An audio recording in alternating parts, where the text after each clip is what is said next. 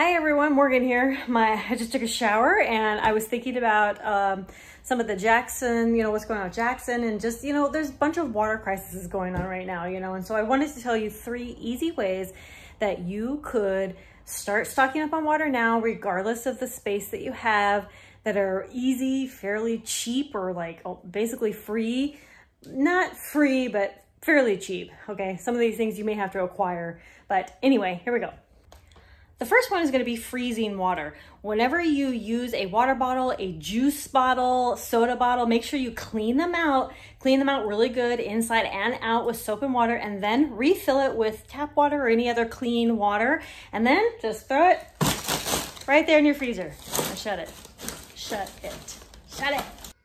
Okay, if you're anything like me, your freezers are usually very full, but I do still try to make sure that we are freezing water because it's a really good, effective way to freeze water. Plus, when you freeze water, if your freezer were to ever turn off, because of no electricity, or just turn off just because it's faulty or whatever, those frozen bottles of water will help keep everything else cooler inside for longer.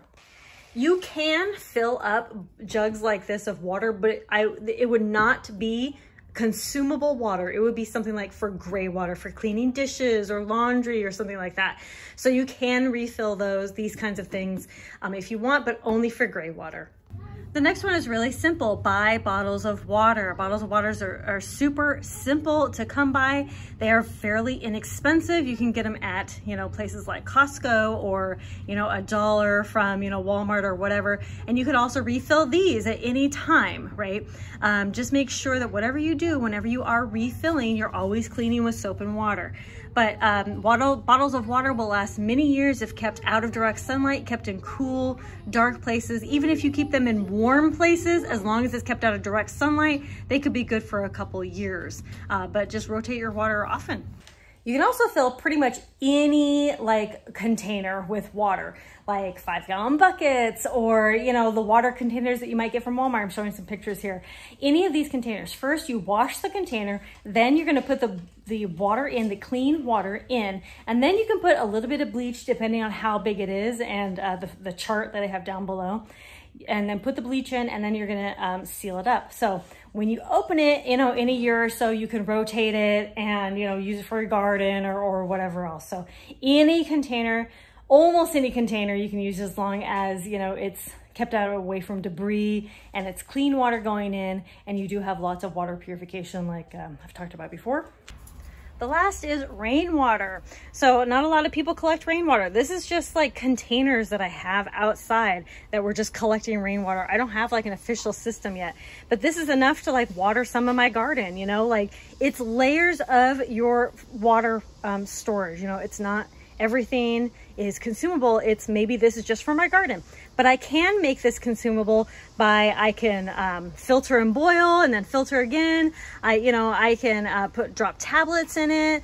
I can put it through my Berkey, filter, then put it through my Berkey. I can do a lot of things to purify this water in order to make it drinkable or consumable, using for food, cooking food or whatever. But you could also just use it for bathing or cleaning dishes. You may want to sanitize it for those kinds of things.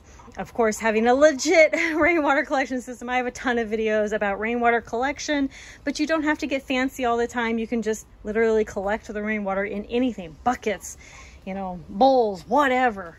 And trust me, no matter where you live, you can collect rain. Even in the low desert, it does rain. Not as often, but especially during monsoon season, you can collect a lot of water during that time.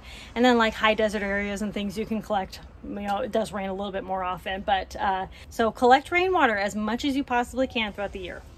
So those are the top 3 really easy, fairly cheap, inexpensive ways to start storing water today.